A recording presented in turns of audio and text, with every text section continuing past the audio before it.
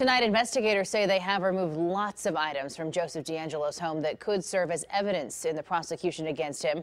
These are live pictures from Citrus Heights, where authorities spent much of today searching. CBS 13's Steve Large continues our team coverage from the newsroom with some of the specific items, Steve, inside the home they're looking for.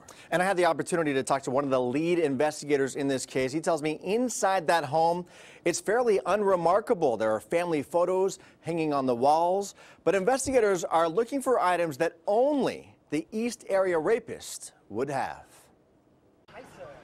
For Sacramento County Sheriff Lieutenant Paul Belli, crossing into this crime scene and searching through the home of the suspected East Area Rapist is a crowning moment of his career. Obviously, I'm happy that we were able to close this case. Belli has spent a decade on this case. Now he's inside the alleged killer's house, inside Joe D'Angelo's rooms, seeking those items Belli spent years only seeing in criminal case archives. We're going through each of the rooms very painstakingly slow, looking at absolutely every item. From class rings to fine china, these are some of the items reportedly stolen from victims during the violent attacks by the East Area Rapist. We also knew, obviously, he wore a ski mask on many occasions.